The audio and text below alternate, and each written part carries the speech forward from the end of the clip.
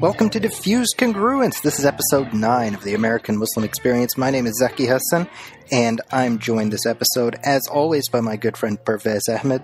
And we know that this episode is a little bit late, but I think you'll agree that the delay was worth it. We have a fantastic guest, and we're going to go ahead and play that. We actually had a conversation last week with Mustafa Davis. He is a celebrated photographer, filmmaker.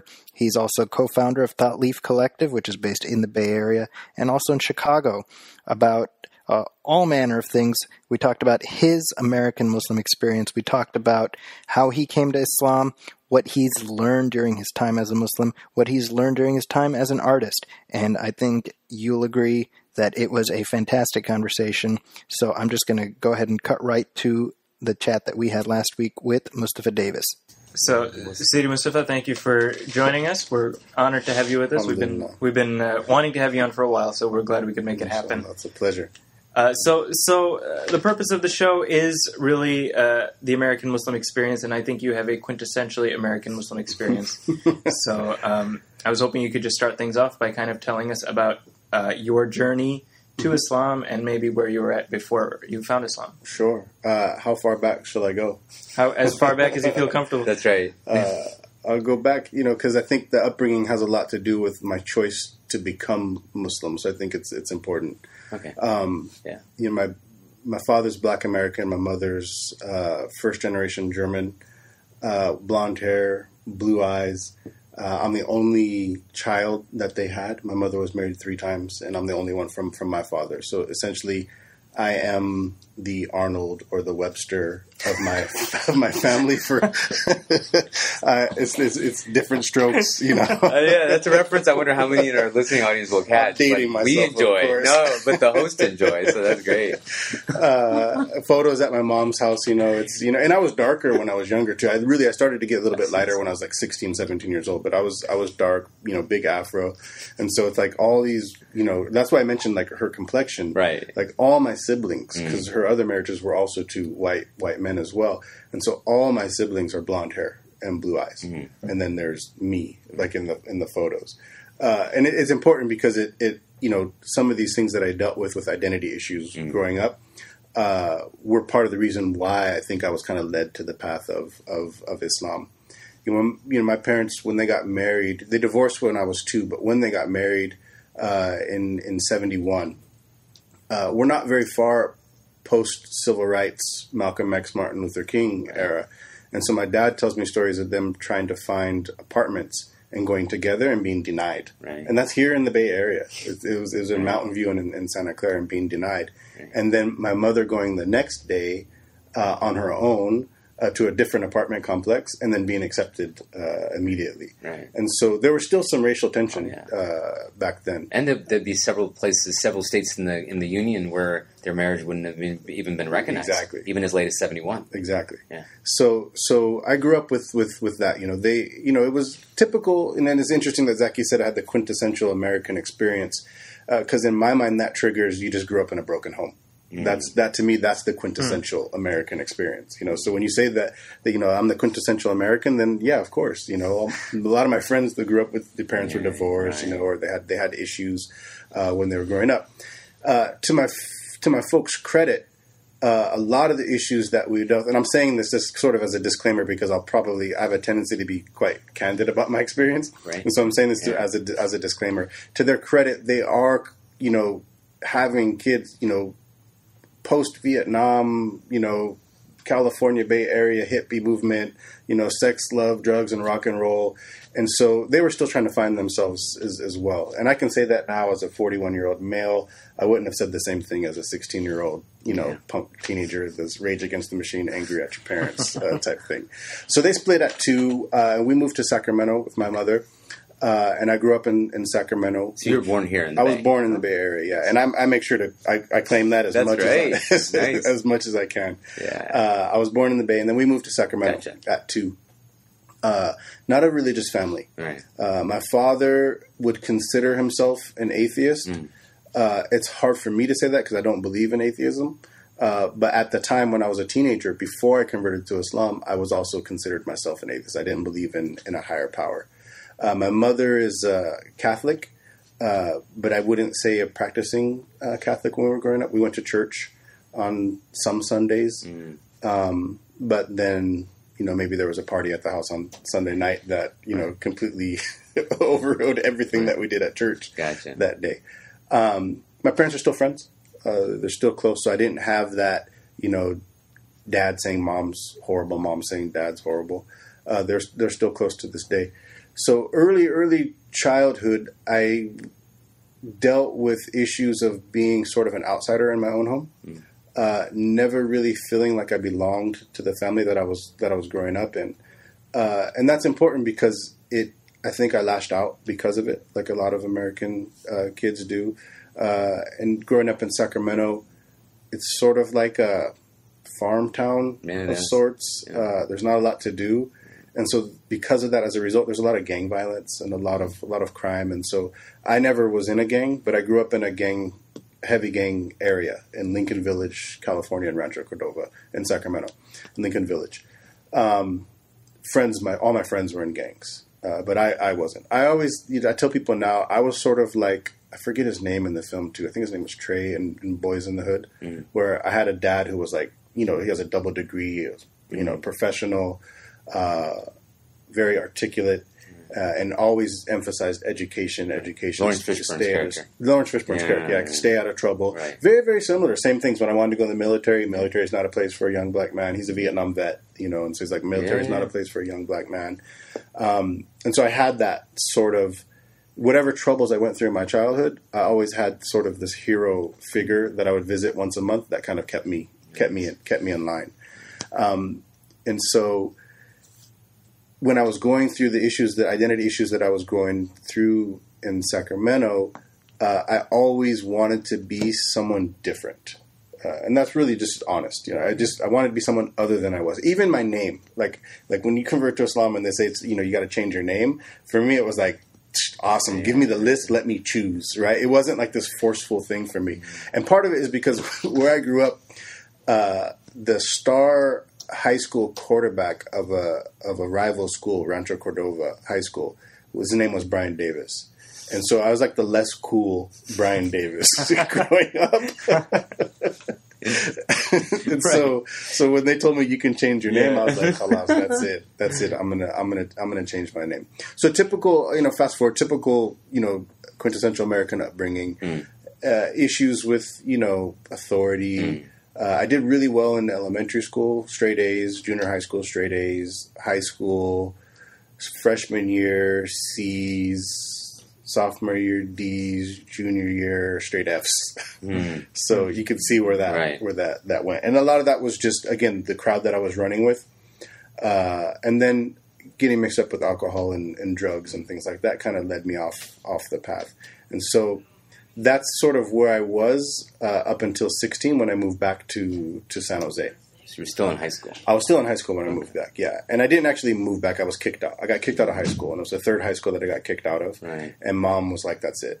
I just can't do it anymore. You got to go back to your dad's. And so then I came back to San Jose and finished high school here in East San Jose at Yerba Buena High School. Wow. So then that brings us, you and I then probably graduated around the same time. We're talking then early to mid-90s. Early 90s. 91 I graduated. 91 you graduated. I graduated in 92. Well, to be honest, 91 I was supposed to graduate. Oh, okay, I graduated the summer after. I didn't walk, basically. I graduated that summer. I had to make up some credits. Okay. That's legit. So that's San Jose. And then then I think, and some of this will overlap, interestingly enough, with some of the stories or the background that we talked about with Osama, because now you guys meet in college. We meet in college, yeah. Right. So now you're at what, De Anza? Or is that I was at De Anza. Okay. Actually, before I met, and this is important in the story. Before I met the flea market or whatever, right? Is that the story? Actually, even before that, before I met Osama, I was living here with my father, and like I said, he's a professional entrepreneur, doing very well, and he decided to leave the job that he was at to do some of his own, to follow his own passion. Right. And so he had a rough, 3-4 year period there. Lost his job. Quit his job and then tried to do his own thing. Lost a lot of money in some business endeavors. And my stepmother at the time, throughout that process, they split. And so he kind of was down and out in that phase. Lost his house. And this is when I was living with him. Car was repossessed. And then we went through several months of kind of sleeping on friends' couches, kind of like couch surfing on people's couches. And, my father's a man, he has a lot of pride. He's a very honorable man. And so he doesn't like to put people out. And so we ended up staying in some weird sort of in South San Jose, some strange, like halfway house type place. And I remember it vividly. I was 18 at this time. This is post-graduation, post-high school. I was 18, and we were living in this cockroach-infested place, and it was just weird people coming in and out, strange. And then we couldn't even afford that after a while. That was like something like $20 a night or something. Is it like that. Maybe the suburban equivalent of like a project or something? It's basically, but it's in the middle of the suburbs. Gotcha. Like literally in the middle of the suburbs. It was just this one kind of dilapidated house that was there. And I remember it vividly. We were eating Ritz crackers and peanut butter. That's what we were living on, And then one night we were sleeping and he heard like rats on the floor, and he was like, that's it. Let's go. And so we left that night, and we slept in the park. And I remember it very, very vividly because it has a profound influence on who I am today. This one experience. It was one night being homeless, basically. We slept in the park. We sat down on the park bench, and he said, "We're just going to stay here tonight. Tomorrow we'll figure out what we're going to do." He said, "But we're not going to submit to this. This isn't going to be who we are." And so he instructed me to not sleep laying down. He said, "Sit up. Don't sleep laying down. Don't give in." Right? And so I woke up with the sun beating down on my face, like flat on the bench, and he wasn't anywhere around. And I didn't know what I should do. Should I wait for him? Because this time there was no car either. The cars had gotten repossessed. Should I wait for him? Should I, what do I do? So I just sat there. And about an hour later, he comes and he goes, "Okay, let's go." It's okay. And so we're all the way out Blossom Hill, San Jose, right? Out that area, South San Jose. Right. And he goes, "Let's walk." And so we walked. We walked the entire day to downtown San Jose. The entire day. We walked across the entire San Jose. Got to downtown San Jose, went to the Greyhound station. He had got some money, and he said, I can't. I've been poor in my life before, but I can't do this with you. I can't make you go through this because I don't have it together. And so he said, "I'm going to put you on a bus back to Sacramento to your mom's until I can get back on my feet, and then I'll bring you back." Right. And I went, kicking and screaming. I did not want to go back to my mom's because I had an estranged relationship with my stepfather. One of the reasons why I got kicked out, it came to blows, and they called the cops on me, and I was trying to stab him with a knife. And as vivid as that is, I think it's important people to understand that people don't just convert to Islam from like these posh backgrounds and everything was great, and then I made this choice. Some of us come from very troubled backgrounds. So I got on the Greyhound, went to my mom's. I didn't realize that he hadn't called her. To arrange it. Right. So I walk from downtown Sacramento to where my mom lives in Rancho Cordova, which is about, like a 5-hour walk. And I get there and I knock on her door, and she opens up the door and she's looking at me. And I said, "Dad sent me back." And she just said, "No." She said, "No, you can't stay here." Wow. And I was like, "Well, where do I go?" And my sister my older sister is 5 years older than me at the time, lived on the next block over. She said, "Go to your sister. She'll take you in." So I said, "Okay." I went to my sister's. Walked to my sister's, and she said, "You can stay here for a week."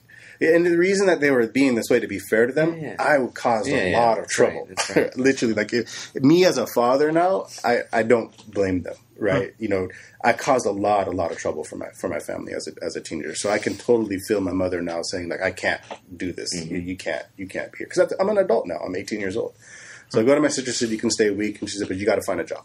I said, "Okay, I'll get a job." So I literally every day went out, went in no car, so I'm walking trying to find jobs, Taco Bell, McDonald's, wherever, you know, and couldn't find one. But and I've said before, like I've tried. This time I legitimately was trying, and I couldn't find a job. And so I don't remember what day of the week it was, but it was a week at this point. Right. And she said, "You got to find a job. If you don't have a job today, you can't come back. You can't come back," because her husband at the time, he was also fed up with the things I had done before I left. Mm-hmm. And if I was able to tell you what I'd done, you would totally be on their side. And trust me. No, I'm not. Trust me. Yeah. So I went out that day in the morning early looking, couldn't find it.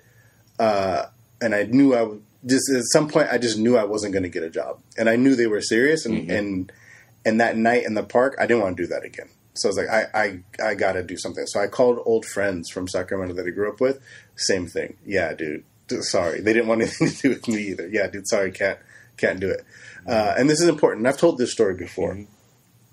I think at that point when I came back to her house, it was like 3 or 4 in the afternoon. I knew they were coming home at like 6. And I just said to myself, I don't think I can do it. I don't think I can do this anymore. No one wants me. Don't belong anywhere. I can't please anybody. I can't keep consistent. Can't keep a job. I can't keep off drugs. I'm just going to end it. And so my sister's husband, the way they met is that he had actually fallen in an elevator. I don't remember how many floors, and injured his back. And she was working at a chiropractor office, and so they met at that time. But I knew he had muscle relaxants in the house. And I knew that if you were going to take pills, because we had suicidal tendencies in my household growing up. And so I knew if you're going to do it, this is the way to do it. You know, it'll be quick. You know, your heart will go into cardiac arrest. You won't feel anything. It'll be done. So I took a bottle of his muscle relaxants and an entire bottle of Tylenol. And I was serious.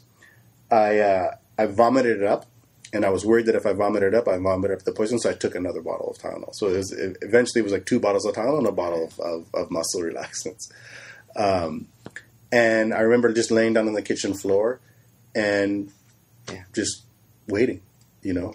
Just didn't know what was going to happen, but I didn't believe in a higher power, so it wasn't important to me really what happened, just that it was over. And I remember everything at that point just going in slow motion. Like the ceiling, I remember the ceiling would feel like it was like floating close and then floating far, and then just slow motion. Miraculously, from God, my sister came home early that day. She was worried that I wasn't going to find a job, and she wanted to like sort things out before her husband came home. And she found me unconscious on the kitchen floor in a pool of my own vomit. And she immediately like started slapping me, and I wasn't gone yet. So I woke up, but I don't remember it. I just remember this in flashes now. She called my mother. I remember they filled the bathtub with ice cubes and cold water, put me in there. They wouldn't let me fall asleep. They kept trying to make me vomit. Fast forward, rushed me to the hospital.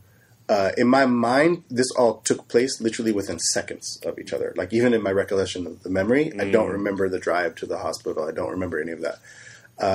I remember now, after talking to them afterwards, they rushed me in over someone who had a gunshot wound. That's how serious it was. Wow. They said I was literally a few minutes away from complete cardiac arrest.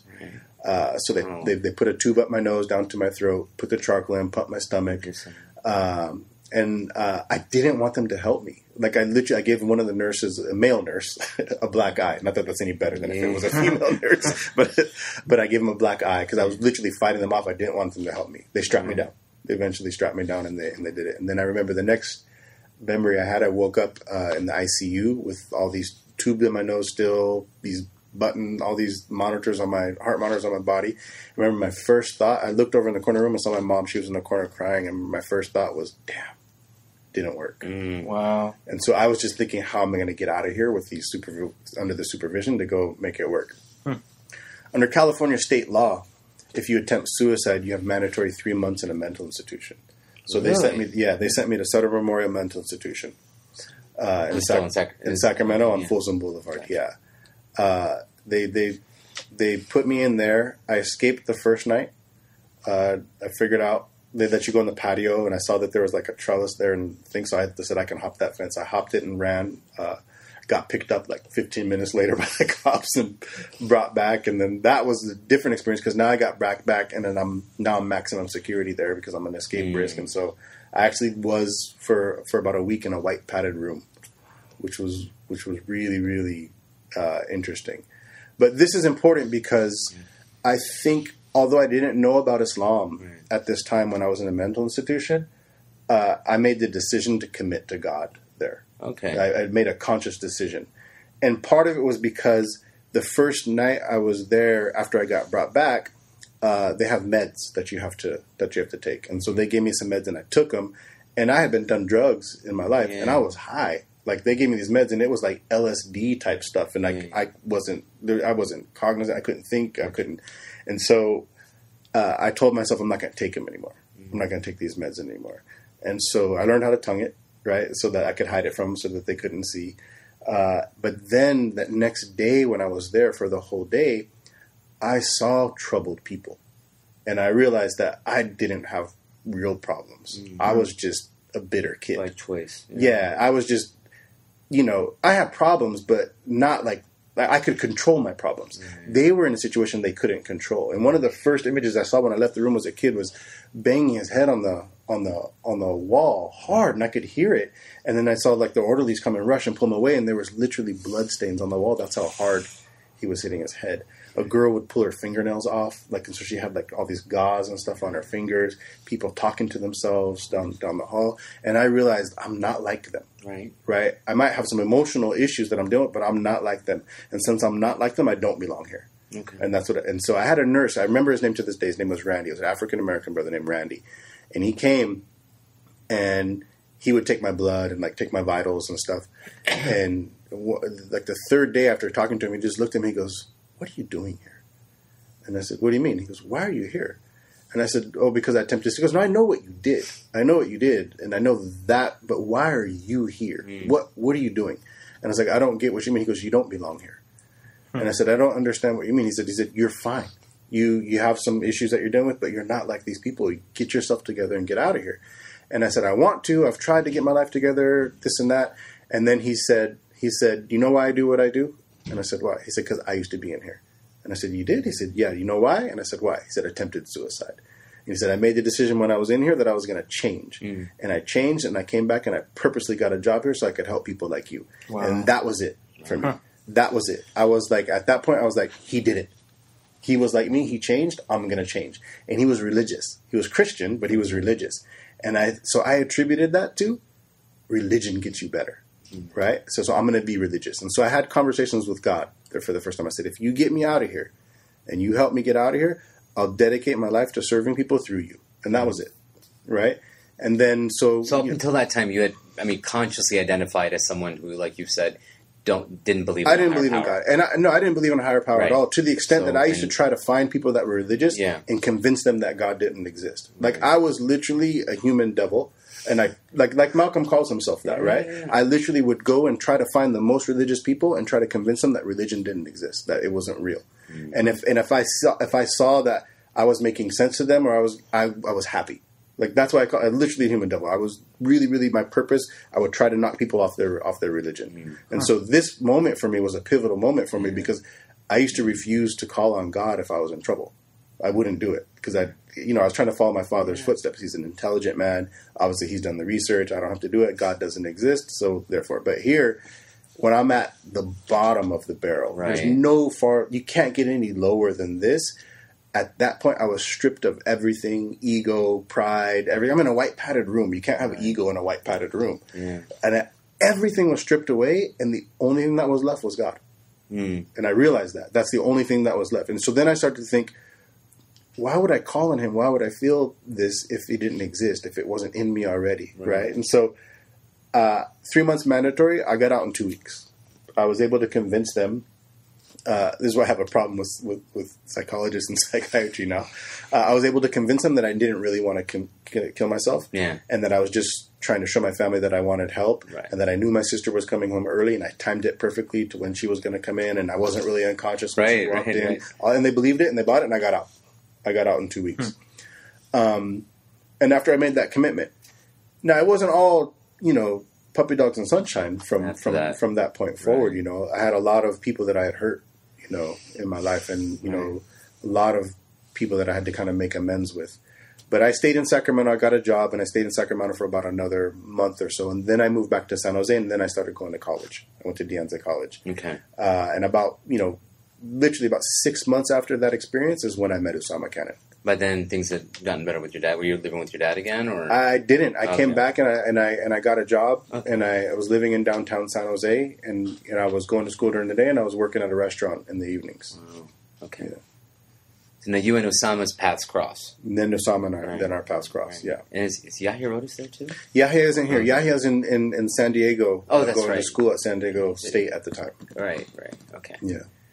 So then, and then you're in college. By now, you have you said you've reckoned you believe in a higher power. Yeah. You're sort of searching internally. Your searches take you where? Oh, I got my act together, and they take me back to the church. And did take you. So that was the starting point. That was the starting point. My mom's religion. Yeah, that's what I knew growing up. Yeah. And so I went back to the church. It didn't work because I had issues with the creed. I had issues with Christian theology. Was it Trinitarianism or something else? It was Catholicism. So they had the Trinity. Yeah. And it confused me. Okay. And I asked so many different priests, can you help explain this to me? And I found that none of them could. Mm-hmm. And that it was always just, you have to have faith.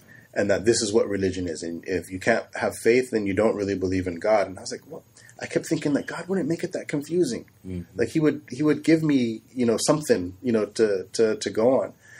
So I left the church, literally after a year or so. And I tried different denominations, going to different places. And one thing that really got me was every church I went to was like the church for that nationality. Mm. I even went to a Korean church at one point, right? Black Baptist church, right? I went to a Presbyterian church, different Catholic churches. But it was always like the Filipino Catholic church or the Chinese Catholic church or the Black Baptist church. And in my mind, I didn't feel that God would compartmentalize his followers. Mm. Like I wanted something that was more unifying, something that I was looking for the united colors of Benetton of religion. That's well. So a little confessional. So like I mean I've driven by these type of churches all my life, never gone in. So when it says like Korean or black or whatever, is it like 100% of the what do you call them the congregation? The congregation is. For the most part, high percentage? A high percentage. I would say 80 plus. Gotcha. Right? 80% plus. So others are welcome, but... You're welcome, because it's God's it's God's place, right? It's a welcome, but culturally, gotcha. You're not going to really... have to struggle to... You're going to have to struggle to make yourself... Right. And you're going to have to struggle to see, yourself as a part of this group, And a lot of people... So like as a Korean church, would the sermon arguably be in like Korean? No, it would be in English. Oh, okay. I think they have some that are. I never went to those, But, I think you probably won't find very many people that would admit this. Mm. But I think, and then this is just my personal opinion, that a lot of people who are looking for religion, a lot of times they're just looking for community. And it's not necessarily like a theological process that's happening in the brain. And I don't think that's a necessary process because now as a Muslim, I really truly believe that my entire life, God was always with me, whether I felt it or not, or whether I decided to recognize it or not. Right. And so I didn't need to find God, right? I needed to find people that helped remind me of God. Right, that help remind me on a constant basis that God is there, people that could help guide me. But I don't think I was necessarily looking for God in that sense. And then, this is all, in the 90s still, mid-90s, early 90s actually. And this is right after Spike Lee's Malcolm X film came out, And as someone of mixed heritage, it's something I think that's kind of ingrained in us. We don't like to conform.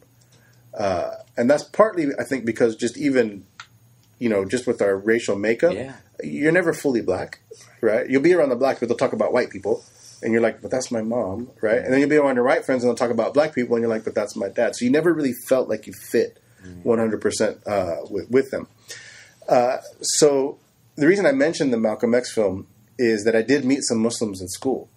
Because when I met Osama, he wasn't a Muslim. Right. But I did meet some Muslims in school, and I remember thinking to myself, I'm not going to do that whole Spike Lee thing. And I remember saying that. I don't remember who I said that to. By that you meant? I meant the Malcolm X. Like, everyone's wearing X hats now. It's cross colors are in. It's cool to be... And back to Africa's in. Back to Africa, Rage Against the Machine, kind of Pan-Africanism going on.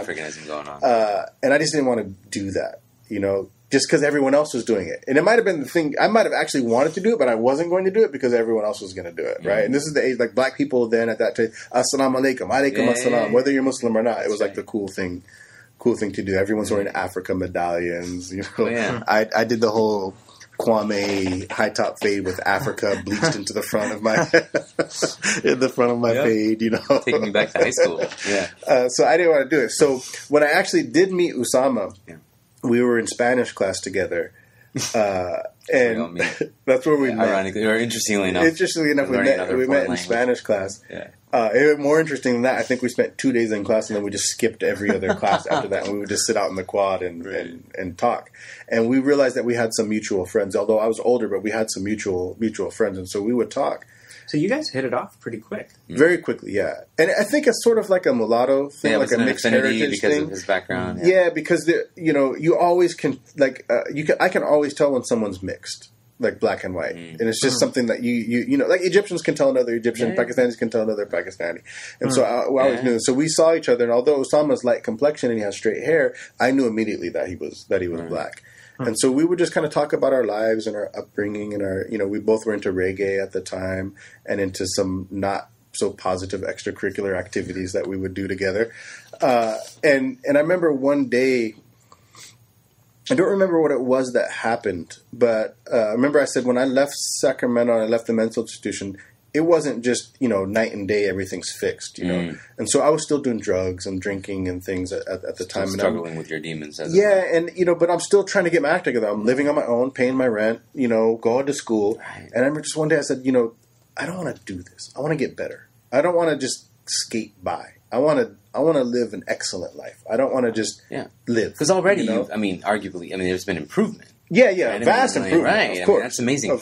But the fact that you still have that inner voice saying that I think that's beautiful, because oftentimes people will accept a life of mediocrity. Well, the interesting thing is, or a life of, you know what I mean? I think a majority of us probably do. We get into a mundane lifestyle, just kind of, wake up, do this, and the same thing, and do it on repeat.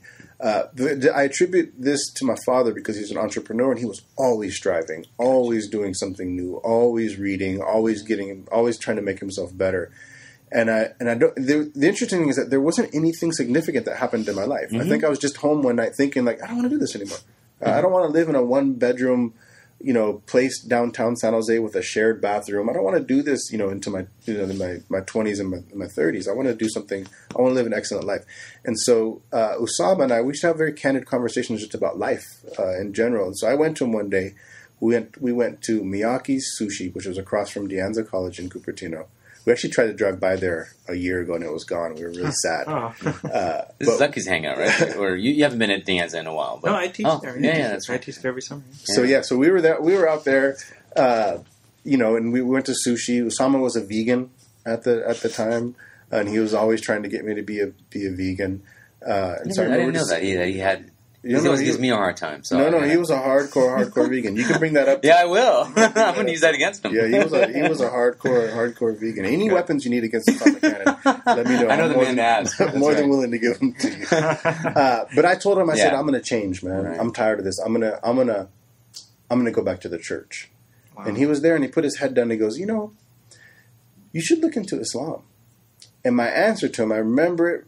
I said to him verbatim. I said to him, no thanks, man. That's a religion for black separatists and Arab terrorists. Wow. And that was my response to him. So we're talking here mid-90s? 96. Yeah, this is 96. 96. This is February 96 in Ramadan. Take shot. I'm not giving away the punchline, but you take shot at it. Yeah, we sort of know. I know, that's what I'm saying. I'm not giving away anything. The twist ending, right.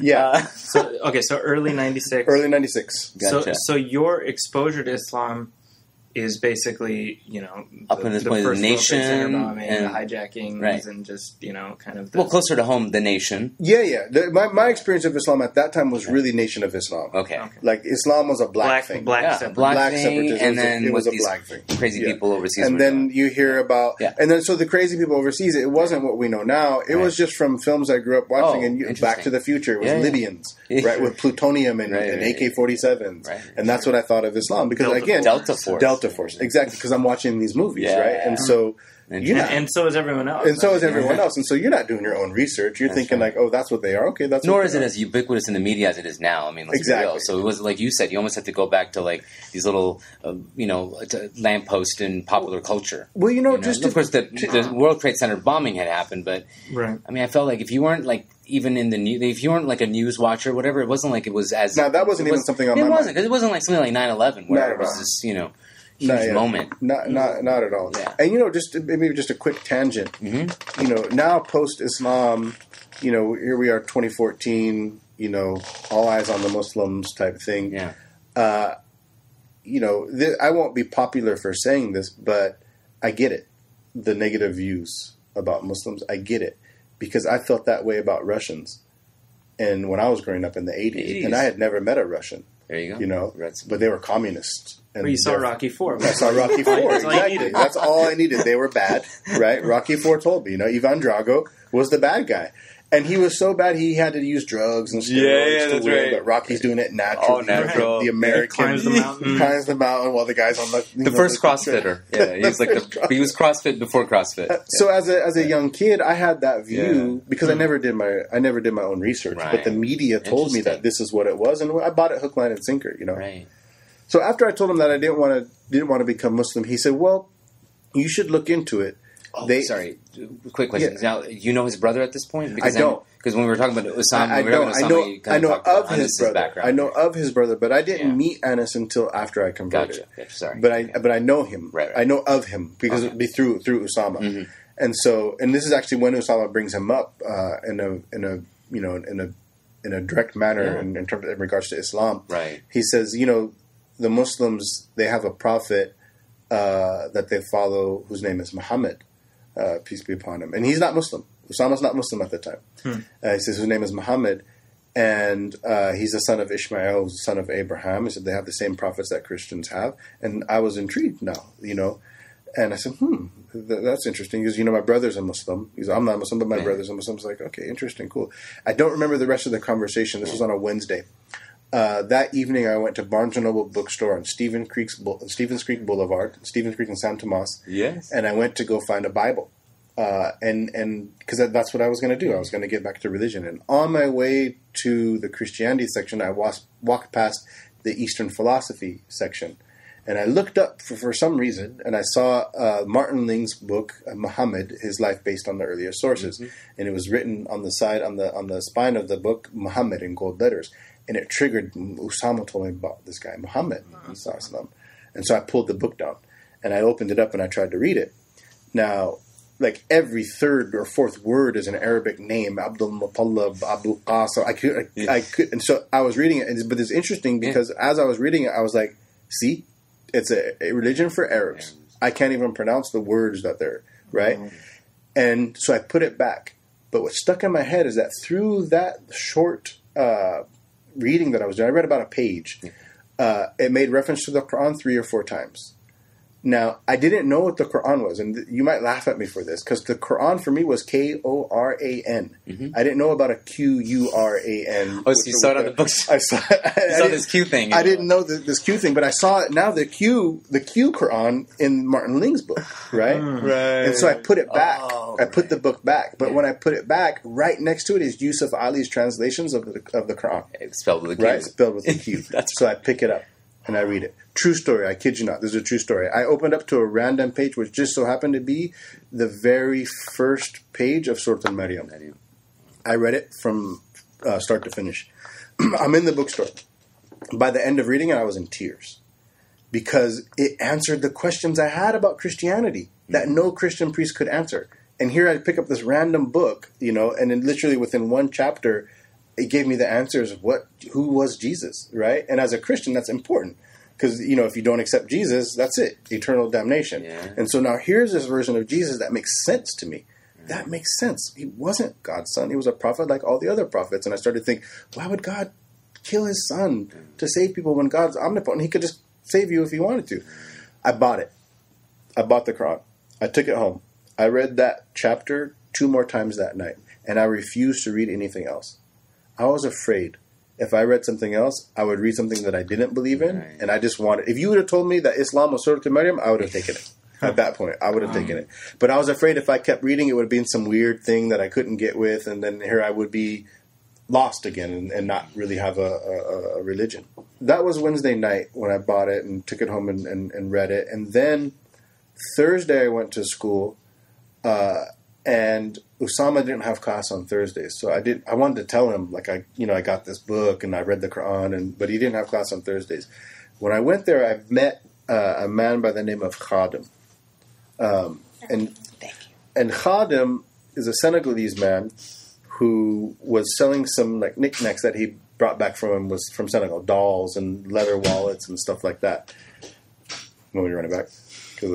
Maybe just like half a second. Why don't we? Yeah, that'd be great, because I love this story too. So Khadim, he had just gotten back from Senegal, and he had like a kiosk there at Dianza in the quad, and he was selling like some dolls and like leather wallets and knickknacks and things. And I walk up to him, and I'm just looking at some of the things, and he says, "How are you, brother?"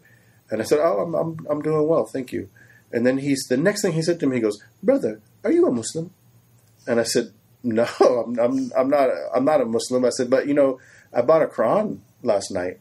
And he just, like, his smile, like, he glowed, and he was just like, "That's so beautiful." And he came around, he gave me a hug, and although it was weird, it felt good at the same time. Like, I felt like I wasn't supposed to like it, but I did kind of like it. And it was just, it was genuine, and it was real. And then, we just kept talking a little bit, but he didn't mention anything about Islam. He just said, "That's good," and then he just started talking about what we were talking about. And then he says to me, he says, "I'm a Muslim." And he says, "We pray 5 times a day." And he said, "Right now is one of the times of prayer, and we can't delay it. We have to pray in the time." And I said, "Okay, yeah, no problem at all." And he said, "So you have to excuse me." I said, "Yeah, man, do your thing." He said, "Will you do me a favor?" And I said, "Sure." He said, "Can you watch my stand for me?" I said, "Yeah, okay." And he showed me his cash box, and he goes, "Here's the cash." He said, "If someone comes, if you could just sell this for this much and this for this much, that I would really appreciate that, brother." And I was like, "Cool." And he left. Now, I'm not Muslim. Yeah. So I'm thinking, man, I could take his cash, right? I could take his cash right now, and I could avoid him easily. He would never find me. He doesn't know who I am, doesn't know my name or anything. And then immediately after I had that thought, it occurred to me, he knows that too. He knows I could take it, and he doesn't care. And then immediately in my heart, I said, whatever made him not care, that's what I want, right? And he was gone for a long time, literally like a half an hour. I kid you not, bro. He does all of Sunnah. He read Surah Al-Baqarah, Surah Al-Imran in his lower prayer. And then he came back. But this is important. And this is important for me on so many levels, this next moment when he's coming back. Because this is a dark, swarthy, black African man, right? Dark complexion. Yeah. And when he returned from prayer, he looked different. And I felt like his face was glowing. And later on, after I converted, I understood about nur and the concept of light on faces, but I had never witnessed this before in my life. Like, he looked prophetic to me when he was coming back. And, like, if he would have been floating across the quad, it would have just been perfect. End credits, great movie, right? Works out perfect. Right? Yeah. And he comes back and he's just like, "Thank you, brother, so much for," and I actually had sold a couple things for him, and he was just so thankful. Immediately after that, a Pakistani man walks up with long hair, long hair, like a mullet type thing, and a Metallica shirt. And he comes and they greet and they says salam to him, and they hug each other. And then he turns to me and he says, "How are you?" I said, I'm good." And then he looked at me, and then he says to me too, he says, "Are you a Muslim, brother?" And I was like, "No," but now my mind is spinning. Like, I'm like in my 20s now, and never in my life has someone asked me if I was Muslim, ever. And now on this day, the day after I buy a Quran, 2 people ask me if I'm Muslim. And then so Khadim explains to me, he says, "No, he's not a Muslim." He said, "But he bought a Quran last night." And the same thing, he gave me a hug. He's like, "This is so great." And I was thinking to myself, wow, they're so genuinely happy for me to have a Quran. Like, that's a pretty amazing thing. Like, I've bought a lot of Bibles and and carried Bibles, and no one's ever happy for me. Like, "Oh, you got a Bible? Wow!" It was never like a big deal to them. And so the Pakistani brother's name was Suhail. And he says to me, he says, "Have you ever been to a mosque?" And I said, "No, I've never been to a mosque." He said, "Would you like to go to one?" I said, "Sure." He said, "Tomorrow's a great day to go." It was Jummah. He said, "If you want, I can pick you up, and you can come to my house and have lunch with me and my mother." It's Ramadan now, right?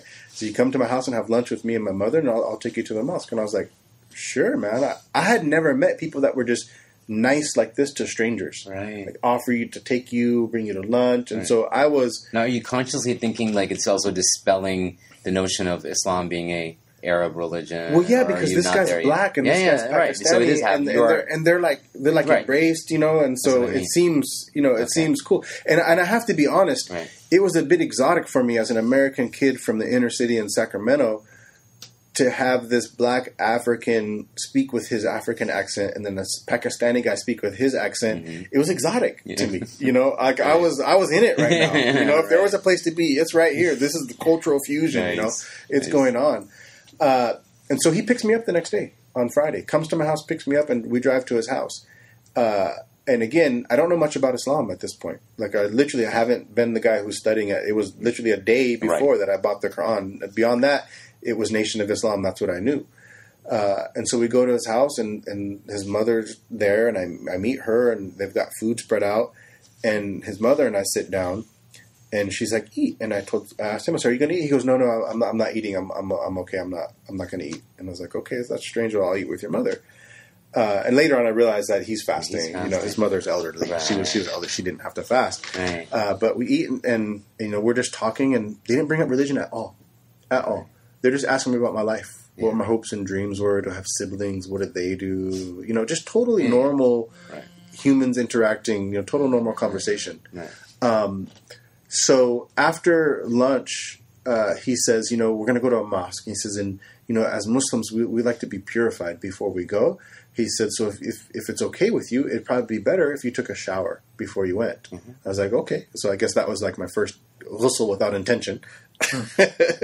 Right. But if I was Hanafi, it would be cool, right? Yeah, it would. I was going to say, intention before ghusl? What's that? So I did. And the interesting thing is, it wasn't strange to me. It didn't feel like, if any other time you go to someone's house, like, hey, man, you should take a shower, you'd be offended, you know? I was going to say, it felt like, I'm going to go to a holy place here.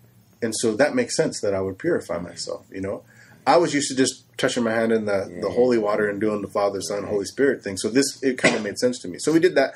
Went to the mosque before Jummah at the MCA, Muslim Community Association in Santa Clara, California. We're about a half an hour early before Jummah prayer. Okay.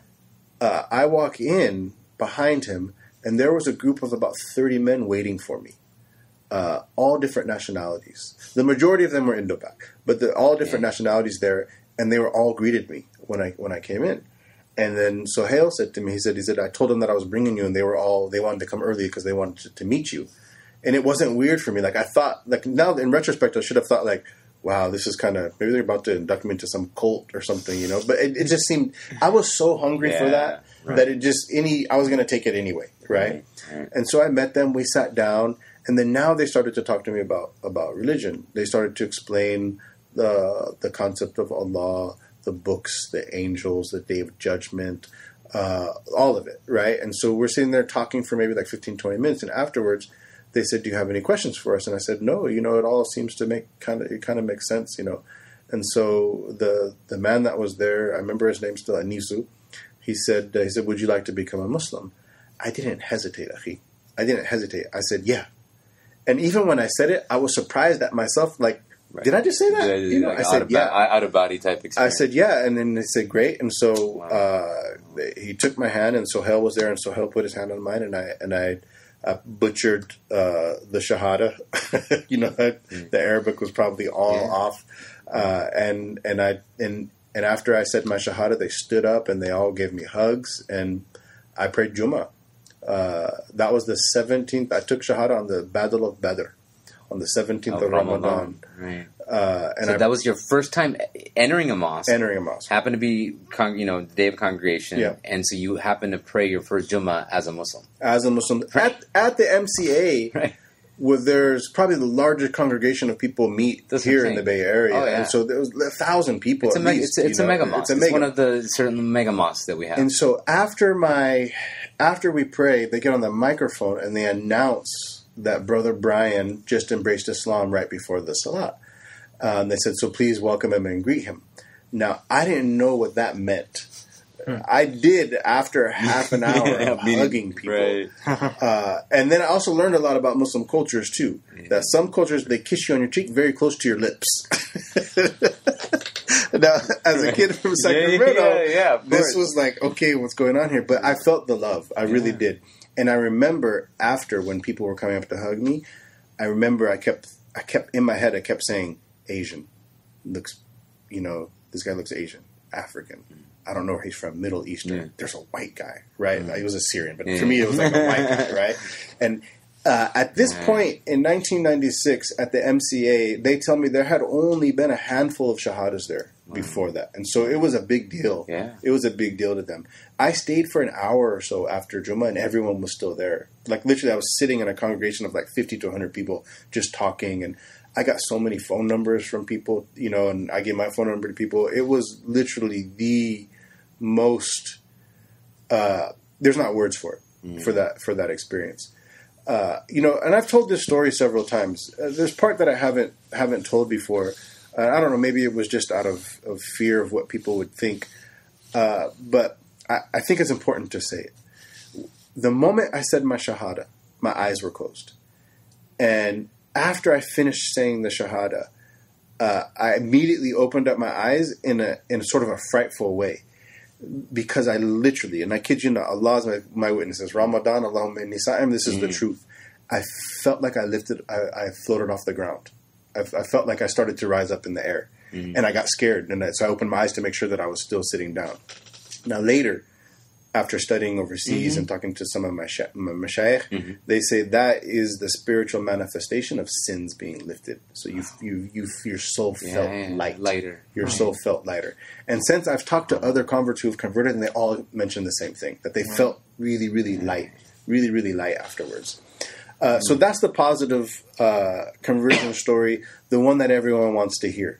There's another version of it, which is post-shahada, which is the story that most converts don't tell. And the reason that we don't tell that story is that we're so accustomed to people asking us our conversion stories. We understand now why they're asking. They're not asking, why did you convert? They're asking to be inspired by your story. And so if you have an uninspirational story, you don't... I joke about it. I say, I think when people ask, what they want to hear is, I was walking down the street, cloud came, lightning hit me in the chest, I fell unconscious, I woke up, I saw Allah tattooed on my chest, and I knew I had to be Muslim. And they'd be like, MashaAllah, brother. But for most people, it's, I studied the religion for a while. Conversion is not an event. No, it's not. It's a process. It's a process. Not an event. And probably the story that you're not hearing, and if we're honest, is your girlfriend was Muslim or boyfriend was Muslim, and so that I had to convert so that we could get married. That's not going to be messaged publicly.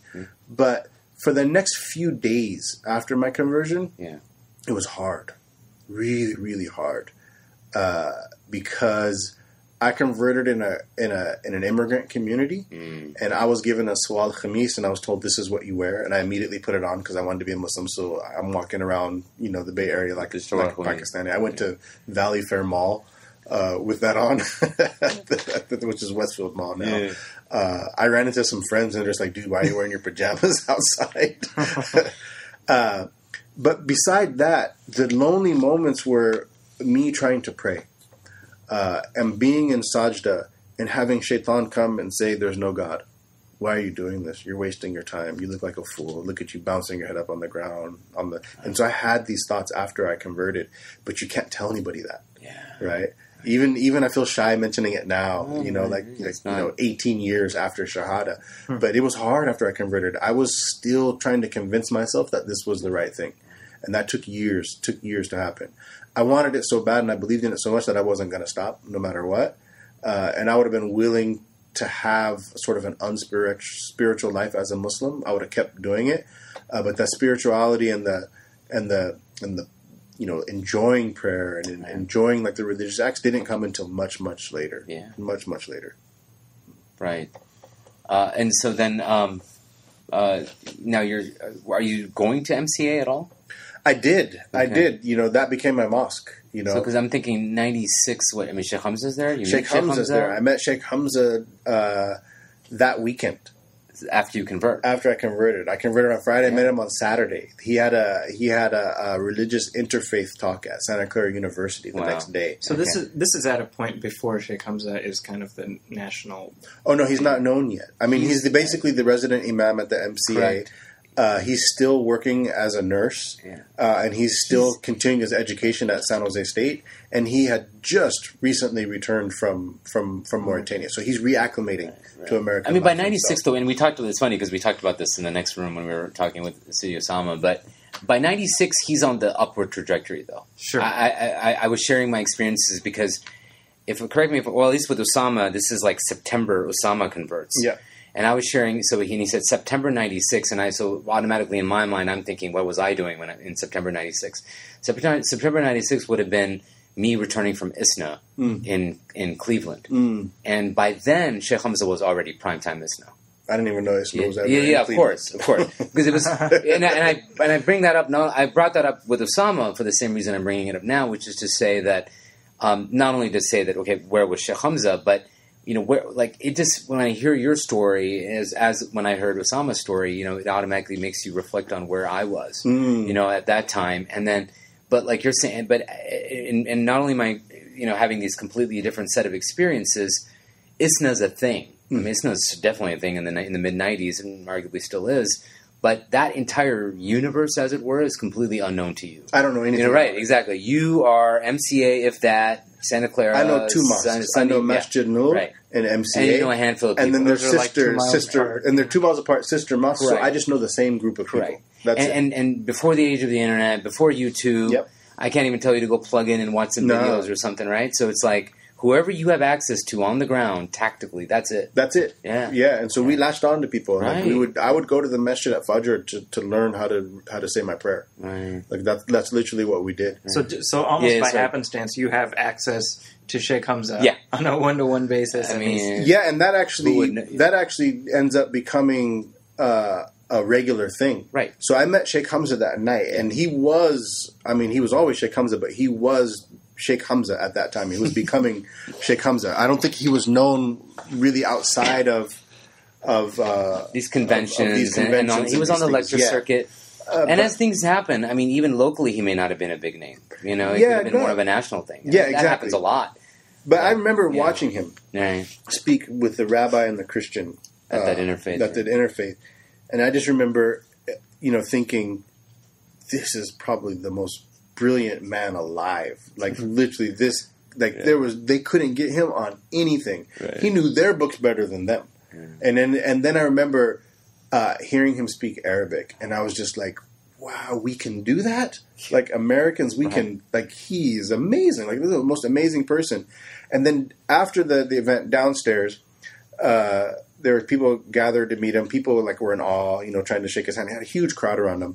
There was also a group that was there trying to jam him up. You recited this wrong. There was a little faction group here in the Bay Area that didn't like him, and so they were trying to jam him up. And so I'm watching all this, how he handles them, and I'm just kind of in the background. And he looks up over at me, and he looks up over at me, and he goes, "How are you?" And I said, "I'm fine." He goes, "What's your name?" I said, "My name is Brian." He goes, "Welcome, Brian." And then I said to him, I just converted yesterday. And he goes, "Wow, mashallah." And he goes, "Your name again?" I said, "Brian." He goes, welcome, Brian." And then he had to keep going with people. The next Jummah at the MCA, he gave the khutbah. Nice. And I was in the bookstore. The MCA bookstore was our hangout. That was our Google for Islam at that time. We would be in there for hours after Jummah. Literally, we would pray Jummah, and there's some days that we were there till Isha, just in the bookstore, trying on kufis, like they had the plastic kufi, trying that on, just the bowl, the plastic bowl, the Palestinian scarf. We were just anything. We're just Muslim. Like, just give us anything, And then I was in the bookstore, and Sheikh Hamza was in there, and he walked in, and I was there, and he looked over, and he goes, "Brian." I said, he remembered my name. To this day, I can't tell you how much that affected me. To this day, I still get goosebumps thinking about it. Right. That this amazing scholar saw me one time for 15 seconds. A week later, he remembers my name, and I knew who he was. I saw all those people. Yeah. He was a rock star, right? And I already. knew that's impossible for him to remember my name. And so he came over and he started talking to me, asked me about my life, and that was it for me. From that point on, he invited me to his house to come learn. I started studying Maliki fiqh with him from this lime green book called Malakite Jurisprudence. And I would walk over to his house several times a week, just at lunchtime. He lived on Monroe in Santa Clara. I would walk over there, and I would just sit, and I would study with him. In fact, I wanted to choose the name Khadim for myself out of respect for Khadim. And Sheikh Hamza said, "This is a good name." He goes, "But you should maybe think about Mustafa." And so it stuck, and I chose Mustafa from that point on. So that was it. And then in September, Osama called me. We were still at school together, but we still had kind of the same crowd. And Osama was just hanging with the Muslims, right? He was just he already knew how to pray, he knew how to make wudu, all that stuff, but he just didn't commit yet, right? And so one day he calls me and he says, "Hey man, tell me about Islam." Right? And I said, "Okay." And so we went to dinner, Royal Taj in Campbell, California, right? Had vegan food, right? You can bring that up with them. Had vegan food, and we talked about Islam. Mm-hmm. And the next day I said, "Let's go to the mosque." He said, "Okay." It was Jummah. And so we went to the MCA. Mm-hmm. And we went to the MCA, and I told the imam before the salat, I said, "Someone's going to take the shahada after the salat." We prayed in the back. And so we prayed, did our 2 rakahs, did our taslim, and then the imam gets on the mic and said, "Someone's going to take their brothers, please stay seated. Someone's going to embrace Islam." Right. And I nudge him. I go, "That's you, Ak." And he goes, "What?" I said, "That's you, bro." And he goes, "What are you talking about?" I said, "Bro, you don't make them wait, man. There's all these people that they're looking back at us now, man. Just go." And so he reluctantly, he tells people that I forced him to take his shahada. In a way I did, but he was ready. Come on, he just made wudu and prayed Jummah with us perfectly, right? And so he went up there and he said his shahada there, and that was September. And so he was basically the reason that I converted in February. And I wouldn't say that I was the reason that he did, because his brother was already Muslim, but I was the one that took him to the mosque. And then he took his shahada in September. And it's interesting that, our paths went different ways. I went overseas to Mauritania, Syria, Sudan, Morocco, and Yemen. And then he was in Morocco, Medina, and Egypt. And so we kind of went for like a decade. No, we still hung out when I was back and stuff. But then it's interesting that our paths started together, and now we're both here, founding director and co-founder of this organization whose, goal is to take care of the needs of converts and, sort of disenfranchised Muslims. And we'll definitely get to Ta'leef. I definitely want to get to Ta'leef. But before, so you alluded to the fact that now you both of you, and I think different time periods, you spent, I think, a greater amount of time overseas. But what's happening? So you've converted now, you're taking these private classes with Sheikh Hamza. What was the impetus to go abroad? So Sheikh Hamza brought Sheikh Khatri Utbeh. Got it. Here, which is from basically a Mauritanian sage, that's right? He's a faqih, and he's just a sage. If anybody who's met him, if you see his noble face, you fall in love immediately. And then not only that, but you just know this is a serious man, and he's about business. Right, and he really was, and so we had a small apartment that the brothers were kind of renting together on Jefferson Avenue in Santa Clara, and Sheikh Hamza was just a few blocks away in Monroe at that time, and so he brought Sheikh Khatri, and we would literally have daily fit classes with Sheikh Khatri there, and then that was for me, that was it. Like, this is just literally just a few months, 4 or 5 months after I'm Muslim, here comes a Mauritanian scholar giving you pure religion. You don't have to filter it. You know that this is the real deal. First time he's ever left the desert, to come here. To the extent they took him through a drive-through once, and he got freaked out about the voice, like the voice that was talking. He was like, "Where's the person?" He's like looking around. That's how Bedouin. That's how Bedouin it was. So we would be there in that apartment every day, and then in September, I believe it was also, or maybe shortly after. Yahya returns from college. Okay. Sheikh Yahya, who's known as Sheikh Yahya Rodis now. He and Osama were very close friends growing up. Okay. I didn't know Yahya. I met him the night before he took his shahada. They came to my house, and I had a dinner for them. And the next day, Osama took him to the MCA to take his shahada. Sheikh Khatri happened to be this was actually the day of the arrival of Sheikh Khatri. They take him to the MCA. And the first thing he witnesses when he comes to America is the shahada. And they said he was in tears because he's Mauritanian. He's never seen a shahada. Right. He's read about it. He knows about it, but he's never seen somebody embrace the faith. Yeah. So he takes Yahya under his wing and tells him, "No, you can come back and you can study with me." And so Yahya, the next day after he takes a shahada, says, "I met this Mauritanian sage, man." He said, "I can go study with him." He said, "Come with me. I'm going to breakfast at Tarif al-Arabi's house." He said, "I'm going to breakfast at Tarif's house. And he's going to be there. Come meet him." So I was like, cool. I went there, had breakfast, met him. Tarif was translating for us. And I just said to him, I said, Sheikh, I never met anybody like you. I want to really do this religion right. I would love to study with you. And he said, you're welcome. You'll come back with me. Wow. And so I went.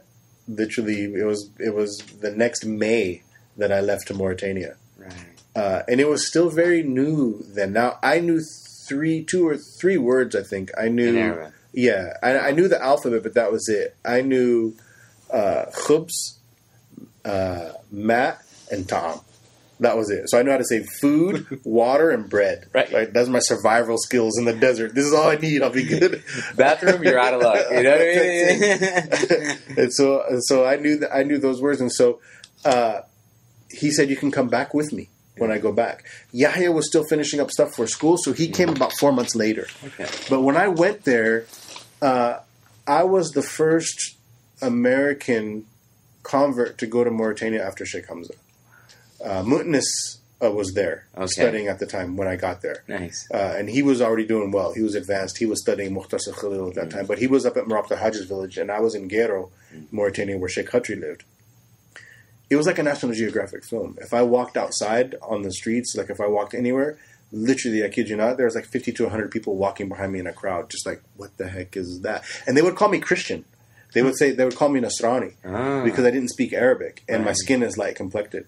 And so they would say, does he speak Arabic? And I'd say, no. Does he speak French? No. And then they would always ask, like, well, is he, like, stupid? Like, does he not educated? For a lot of these people, I mean, even the concept of a Jewish person or a Christian is, like, theoretical almost. Yeah. So they get to see a Christian. I mean, they have the French that come there. Oh, right. Okay. They have the French some interaction that come there. But it was a strange thing for them that he's a Muslim and doesn't speak Arabic. And doesn't speak Arabic. Right. So they're like, how is he Muslim? Right.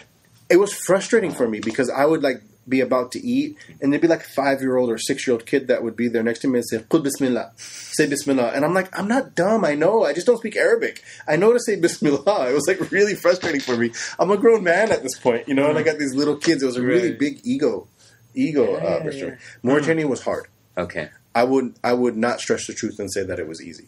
It was very Are you married at this point? I got married literally 5 days before I left to Mauritania with Sheikh Khatri. Okay. 5 days before I left, and I go to Mauritania. Right. And so Sheikh Khatri was building a room on his house at that time for my wife and I to stay in. Okay. And so he was very, very serious about us coming to stay with him and live with him. Right. And we walked through the house that was being built. He said, this is going to be a room. You and your wife will stay here. But so your wife lives here. You meet her through some people you know. Yeah, her. She's a born Muslim. Born Muslim, right? From Somalia. Her and her brother and I were friends. Okay. And so then I asked for her, and then we ended up getting married. Then I left. Great. Okay. 3 days in Mauritania. If I would have had a satchel filled with $1 million, I would have given it to anybody to fly me out of there. It was difficult. I had never been alone. Yeah. And I'm in Mauritania now, 23 years old. Some of the stuff that drugs used to suppress starts to surface. I don't have anything. I don't have TV. I don't have radio. I brought only 2 books with me. I read them both the first 3 days. I had 2 books with me. And I can't talk to anyone. No one there speaks English. Not a word of English. They speak French and Arabic. I don't speak either of those. So I'm by myself. I wrote in my journal, and I'll show it to you sometime. I wrote in my journal that if it was possible for me to get up and run across the room and knock myself out on the wall just to fall unconscious so I could stop thinking, I would have done it. I would have done it. Because it's just noise of me. I'm in my head. I'm starting to surface. I was able to suppress myself for a long time, but I'm starting to surface now. And I can't talk to anybody, so I'm just in my head the entire day. It was literally like solitary confinement. Like I was just stuck. And especially for people like, I think, millennials or people listening to, I imagine a chunk of the audience listening, just that idea of just being completely unplugged is if this were to happen, imagine what happened to you in the mid-90s. If this was now, it'd be a whole different story. Yeah. You'd be able to plug into your phone. You'd have your iPhone with you. You'd have satellite phone. You'd have exactly. Yeah, the internet probably there. So, in how much has changed in 20 years. So, it's a completely different... It's the hardest thing I've ever done in my life. Right. Best thing for me. Yeah. Right? But the hardest thing I've ever done in my life. But I got immersed, and after, 2-3 weeks, I just realized I had to submit, and I just got to become Bedouin in order to do this. So I just did what they did. Yeah. Showered when they showered, slept when they slept, and then read Quran when they were reading Quran. I was just, trying to sound out the letters. I was writing on my wooden tablet too, on my loa. And I was studying. Sheikh Khatri, a scholar of his caliber, would sit with me for hours every day and just go over Fatiha with me. Just literally just so I could learn how to recite it properly, Just go over different surahs with me. And still to this day, subhanAllah, 18 years later, the surahs that he taught me, I recite them like him. Like still to this day, that's how I memorized it. And so I recite them like him.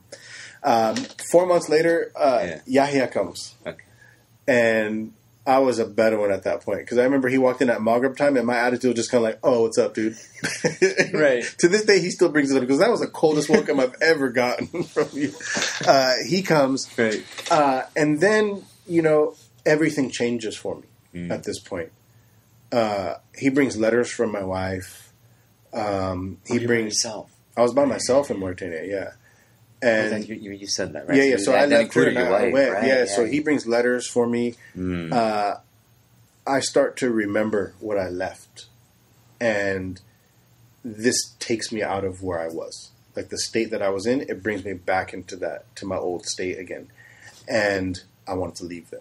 At that point, I was fine. I'm not blaming Yahya. Just for people listening, I'm not blaming Sheikh Yahya. I asked him to bring the letters, And then we went out to Marabta Hajj's village when Yahya came. I wanted to wait for Yahya. Okay. So I didn't go out there until Yahya came. Before he came, I got really sick. They think I had malaria. I was like deathly ill. Like they were hand feeding me. I was in bed for literally like 2 or 3 weeks. And like they were like literally like hand feeding me. They were like washing me and stuff. And I was really, really sick. I didn't think I was going to die. I didn't feel like that. But when Sheikh Abdullah, Maraf al-Hajj's grandson, came down and I met him for the first time, he actually went back and got Mutnis. This is the first time I met Mutnis. He got Mutnis and told Mutnis to come back to Gero because your friend's dying. And so that's why Mutnis came. And so I met with Mutnis then, and then he had to go back to his studies. And so when Yahya came, we went out to Tuamra. I stayed there a week. That was it. I couldn't do any more than that. I couldn't do any more. It was so hot there. In such a harsh environment, people like Yahya and Mutnis and Sheikh Hamza and these other people that went out there and stayed there for years, Allah bless them. Like these are men. I couldn't hang. It literally felt like someone opened up an oven and stuck me inside, and then put a fan on full blast and was just throwing sand at me. Like it was really, really difficult for me. I knew I wasn't going to be able to do it.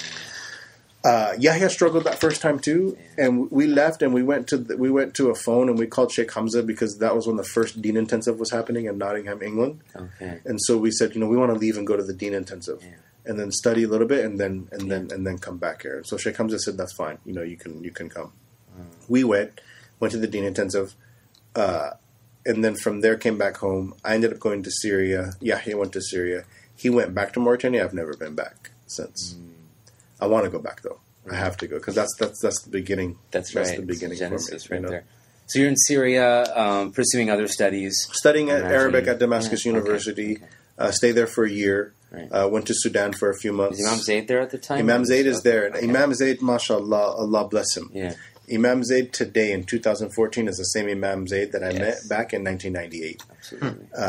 He picked me up from the airport and took me around the city, showed me how to get around. He literally must have spent 8-10 hours with me that day. And I didn't know who he was. Damascus. This is in Damascus, yeah. And he became, whenever there was trouble or issues, the guy who was there, Johnny on the spot, always had time for you. Always had time for you. But again, here's that prophetic character that's impacted me still to this day. Like when I think about Syria, there's no way I would have been able to do Syria without Imam Zayd. I met Sheikh Jihad Brown there. Imam Dawood Yassin was still studying his Arabic program. Imam Zayd was still in the last year of his Arabic program when I got there. Ibrahim Osiefa was there. Okay. Sheikh Abdul Karim Yahya was there. Sheikh Mohammed Mendez was there at the time too. And so that became our core group, and we kind of followed each other wherever we sort of went around the world studying from that point. So how long were you in Syria then? Syria was about a year, a little bit over a year. And then from there, I went to Sudan for a few months, and then I went to Morocco, and I was in Morocco for about 6 months. You overlapped with Osama? Osama was in Morocco first. I came for his wedding, and then I stayed. Right. And then he came back home. Right. And then from from Morocco, I came back home for a little bit, and then that's when we went to Yemen. And then I had my family with me. So in Syria and all these other places, my family. As soon as I left Mauritania, my family was kids by then. Right. My daughter was born in Yemen. And then we went from Yemen. We were there in Yemen about 5 years. Hadramaut in Tarim. Studied at Dar al-Mustafa. First I studied at Badr Institute for language, for Arabic. Right. And then I went to Dar al-Mustafa. And that's then, where you meet my friend Omar, right? Yep, exactly. Right. And then, while I was studying in Dar al-Mustafa, Habib Ali al-Jafri asked me to help him with some media things he was doing in Abu Dhabi. Okay. And so that's when I moved to Abu Dhabi, and I started working for the Tapa Foundation, and I was there about 4.5 years. And then we returned to the United States in 2008, and we've been here since. So, I mean, we could literally spend the entire episode, I think, just talking about your travels. But I one of the things I really want to get to also is, because you've talked about this and you've shared this in, your own sort of Ta'leef testimonials, and we'll get into Ta'leef a little bit later as well, is the struggle that you have, again, post-conversion, post-study of Islam, now to go back and say, you know what, embrace the fact that you always had this artistic drive, and to feel that somehow that your conversion had initially suppressed it, and why you felt that way, and what was it that got you to, unleash that sort of creative energy again? Great.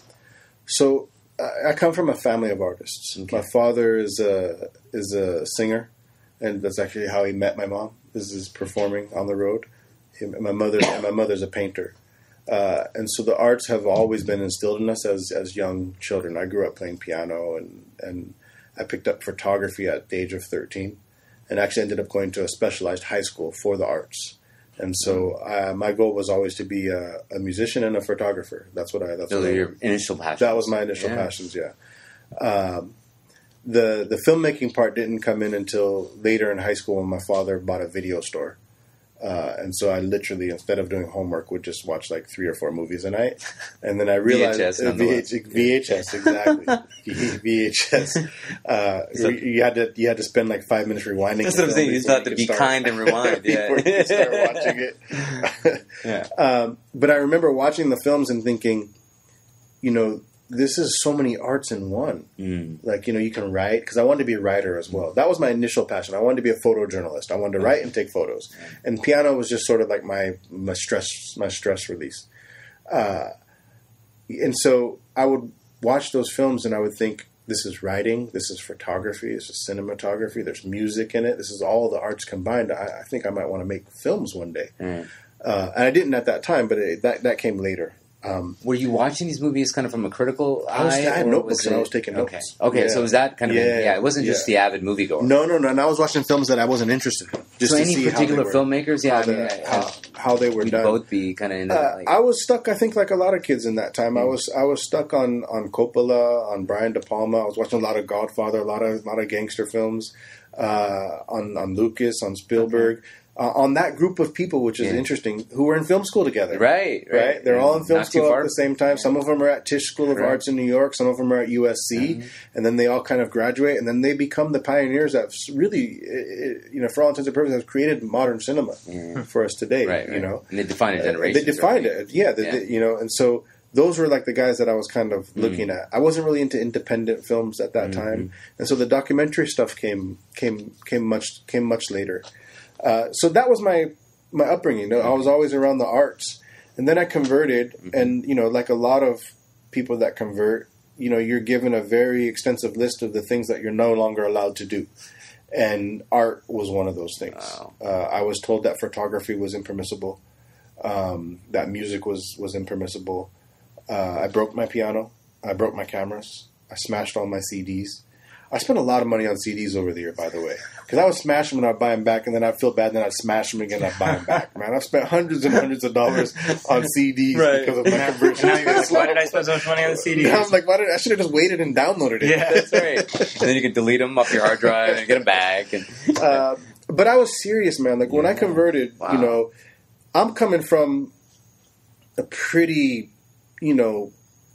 not even unique, just a pretty tremendous background, and so my conversion is serious for me. It's not a fad. It's like, this is this is the last bus stop. You know, there's no more bus stops after this. Islam has to work for me. And so when they told me that music was haram, that art was haram, I took it serious. I didn't like that I had to do it, but then I was also taught at the same time, you don't have to like what you do. You just have to do it. And that's what a Muslim is. You give up what you have to give up. You don't drink. You don't do drugs. You don't have a girlfriend. All of that stuff. You quit it right away. Yeah. And so I did. I left it. And I left it for a number of years. Right. But I never filled, that void was always there. I never filled it. And it wasn't until I was in my studies in Dar Mustafa and I saw pictures of my teachers and stuff on the walls, and like, here's the people I'm learning fiqh from. There must be differences of opinion, you know. And so then I start studying, and I start to realize, sure enough, there are differences. I wasn't taught that there were differences, you know. So I ran with it, and it's very similar, you know, to the, you know, in the films and stuff that I do. Jordan Richter's story, the Wayward Son, the Jordan Richter story. It's in many ways my story. You know, he gave up something that he loved and finds out later that he can come back to it. I obviously didn't lose as much as Jordan lost in his It's almost like you needed that gap. Yeah, and I've talked to my teachers about it too, you know, angrily. You know, what? I lost so much. Right. And if I had been so much further ahead, and, you know, it was one of my teachers who said, no, had you not given it up, you would have continued to do it for the wrong reasons. Now you can revisit it for the right reasons, right? And that's why a lot of my art is Islamically themed, you know, not as something that I feel is necessary. It's just me creating art from within me, and Islam is infused in me, so that's going to come out. It's going to come out in my art. So it was in Tareem when I found out that art was okay. Right. And not only that, it was my teachers in Tareem that sent me to film school. They paid for my film school. They're the ones that sent me to New York Film Academy. You know, they said, we see an inclination in the arts for you. You know, we're gonna push you in this. And then my first years after graduating was spent serving them in the mission. And you know, and still I hope, you know, to some extent I am, you know, still serving them, even if it's indirectly. But now I'm just creating art for me, you know, art that's within me, and it just happens to be Islamically themed. So it was several years before I got back into the arts, and I was bitter for a while about having lost it. But now, like Zaki said, I do consider it now a very necessary phase. I don't think I could have kept it and stayed grounded had I not left it for, you know, and then come back for the right reasons. Wow, remarkable. So then now you're back, and then. Let's see. So that's sort of the genesis of, or some of the work you're doing in Dubai, the genesis of like Mustafa Davis Productions. Yeah. I mean, right? we're so. I feel like we've gotten such a rich backstory. I know we wanted to spend more time talking about your artistic endeavors. Yeah, exactly. But you know what? This gives us a chance to, inshallah, get you back. But with the time that we have left, I mean, can you talk about some of the projects that you're working on right now and that? Sure. Coming up too. Sure. And while you do that, or as you do that, do weave in Ta'leef. We've gotten the Ta'leef story, so from Osama's angle, and I'd love to, like Zaki said, have you back and talk about it from your point of view. I think we're going to have to. Yeah, exactly. I know. But, you know, sort of weave in the work that you're doing here, and I think I would imagine that the vast majority of our listeners know about the work Ta'leef is doing, so that goes without saying. Yeah. So Ta'leef, and I'll just be candid and very honest about this. You know, I'm listed as a co-founder of Ta'leef, but really this is Osama Cannon's thing. You know, he was on the ground here, you know, rooted in the trenches when we were all still overseas drinking tea. You know, he was here doing the real work. And this is sort of his baby that kind of formulated from the auspices of Zaytuna and then Zawiya, and then it became Ta'leef. And then when I came back, he asked if I could help him, and I said yes. You know, and he's just generous. He's a very generous man. So he said, I'm going to list you as co-founder. But really, I didn't have much to do with the inception of Ta'leef.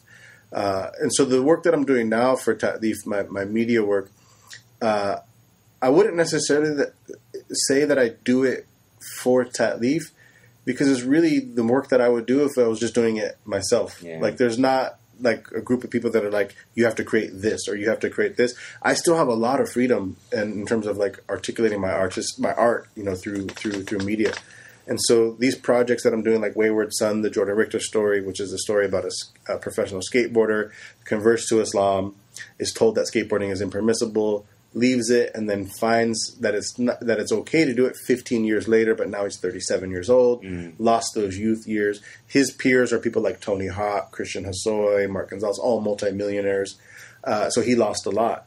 And that's why I said that story is my story in some regards, because I left what I love too, but I didn't lose on that scale. I didn't lose on that scale. Right. I did a film for Tat Leaf called Prison Blues, which is about, just to be honest, the unfair incarceration rate of minorities in the United States. And in particular with this film with the Muslim population inside, and how people find Islam and how they convert, and then more so than just that, but how they acclimate to the general society when they come out, and kind of what they're going through there. We just finished Goody's story, which is a story about a Mexican-American convert to Islam. It's not actually about his conversion. It's about his estranged relationship with his father coming from a broken home. And that's sort of like my style, I think, in the art. And what I try to do is I try to tell human stories. I don't necessarily enjoy doing topical films. So I'm not out thinking like, I need to do a film about American Islam, or I need to do a film about immigrants. I need to do a film about jihad or hijab, or, halal versus haram. I usually just find those human stories that I connect with, and then that's the story that I want to tell. So even Prison Blues, even though those are themes in it, it's really about Rafi, the Peterson, the person. Exactly. You know what I mean? It's really about Amir, the person. Who are they? What are their hopes and dreams, triumphs, struggles, desires, issues that they're going through. And I try to do that. And I think as a filmmaker who is Muslim, and I say that on purpose. I never say Muslim filmmaker. Yeah. I say as a filmmaker who is Muslim. And the reason I make that distinction is that I was an artist before I converted to Islam. I would have probably been doing art had I not been a Muslim. Islam, and this might be contentious for some people, Islam isn't the only thing that defines me. I'm Mustafa Davis, but I'm also Brian Davis. Right. I'm also a son, a father, a friend, a musician, an artist. I'm a lot of things, and I might be more of one of those things on any given day. Right. Islam is my foundation, right? And not only my foundation, but it's my roof over my head too. So it's the filter which things come to me with, and it's the foundation upon which I stand on. And the reason that I'm saying that is that I think in the Muslim arts, we're still stuck with this. Muslim filmmaker means you make only films that are about Islam. I don't believe in that. I think we run into the issue of, I have a philosophy of why we can create mediocre art and that it still gets praised abundantly. Mediocre is me being very generous. It's the month of Ramadan. Allahumma inni sa'im. That's right. But I think that it's possible that because if the art itself, like for example, take like calligraphy, and if someone does like a painting or a calligraphy piece of Lafz al-Jalala, right? So it's Allah. Yeah. It's going to be difficult to say that's bad, right? Because I think intrinsically we're thinking like maybe we're critiquing God himself, or if there's like a film about the Prophet Muhammad sallallahu alaihi wasallam. Even if it's horrible, I don't think Muslims are going to say it's horrible. That's one. And then two, I think we just don't have enough artists creating good media that anytime we see anything on screen, on paper, on radio, whatever, that's Muslim, yes, we're excited about it. But we're still a bit, we're a bit a ways, I think, from where we need to be. Yeah. No, I mean, to me, it's not like unlike when we had I remember right after 9/11 when we had so many people appearing on the media. In the beginning, I remember it was just kind of like, at least it's good to have a Muslim voice on there. Yeah. No matter if it was this guy with this serious accent or someone who couldn't articulate very clearly or properly. But I think we've matured as a community because now we've had this sort of, for the last 12 years being kind of center stage, as it were. And so hopefully with art, or with the artist, it'll be the same way. Inshallah. I think that we're not going to really penetrate the mainstream with our media until we just start telling good stories. That's right. As a Muslim. I made a film called The Warm Heart of Africa that's about Christian HIV/AIDS orphans in Malawi. Yeah. And there's been some contention about this film in blogs and things about me online that, why would a Muslim make a film with a Christian hero about Christian orphans? And my answer is always because you obviously wouldn't make that film. And ironically, the reason this film came about is I was having a conversation with my father, and he said to me one day, he said, so you believe that Muslims have the last religion to come to mankind? And I said, yes, this is what I believe. And he said, I'll believe that when I see Muslims caring about people other than themselves. Wow. And literally 2 weeks later, I was in Malawi purposely shooting a film about Christian orphans to show my father that we do care, Right. So I make that distinction. That's right.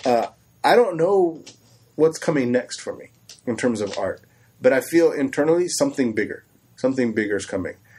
which probably means something that's going to ruffle some Muslims' feathers, Nice. you know, Inshallah. something that's going to push the envelope, push the envelope a little bit. But I feel like now I'm at the point in my career, you know, I've been doing this, 15 years now.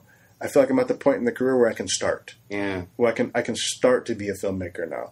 Like, I feel like the other things I've done, people have liked some of it. You know, it's not stuff that's going to win at Sundance, or it's not, people in Hollywood aren't calling me, begging me to direct their films.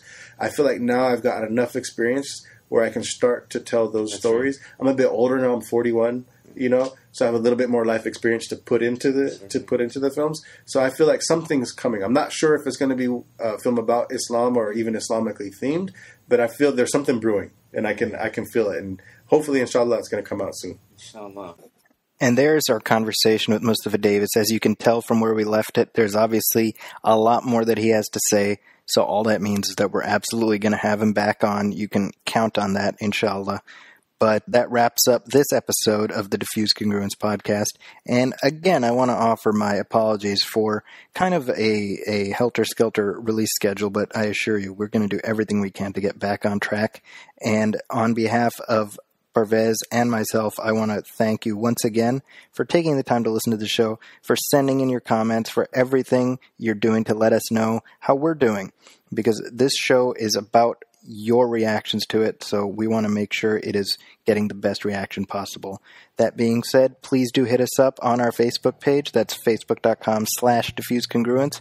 The show is also available via Stitcher Radio and also via iTunes. Please write us a review. Let us know how we're doing. You can also send emails to diffusecongruence@gmail.com. We look forward to hearing from you, and hopefully you will look forward to hearing from us when we are back with our next episode very shortly, inshallah. And again, let me say on behalf of Parvez, Ramadan Mubarak and Eid Mubarak. We'll see you next time. Thank you for listening.